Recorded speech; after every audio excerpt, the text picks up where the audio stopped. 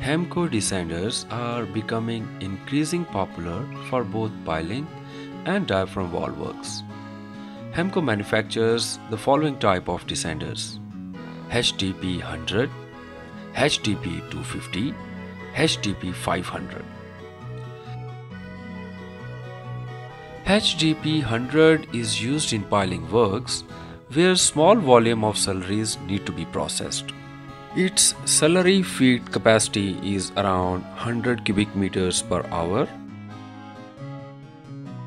HDP-250 is used in piling and grab-based diaphragm wall applications where large volume of slurries are to be handled. Its slurry feed capacity is around 250 cubic meters per hour. HDP-500 is used for trench cutter based diaphragm wall works. It comprises of a combination of one pre-screening unit and two sets of HDP-250.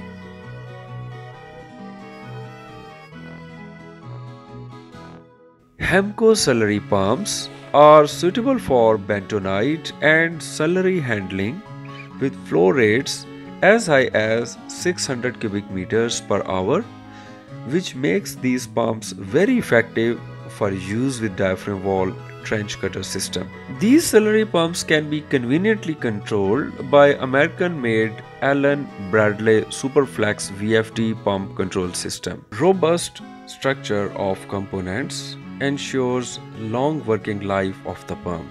The pump body and case are made of special cast steel alloy, whereas pump body, belt case and the impeller are reinforced with wear-resistant metal lining. HEMCO grouting plants are specially designed to mix cement, ultrafine cement and other admixtures for anchoring, soil nailing and grouting applications.